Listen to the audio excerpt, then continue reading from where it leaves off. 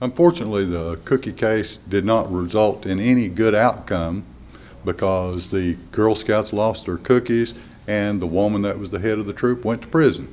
So I hate that that happened, but that's what happens to people that commit thefts.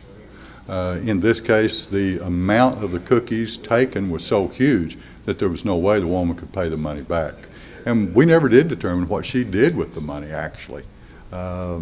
Still don't know. She just said she was a bad manager of money and spent it.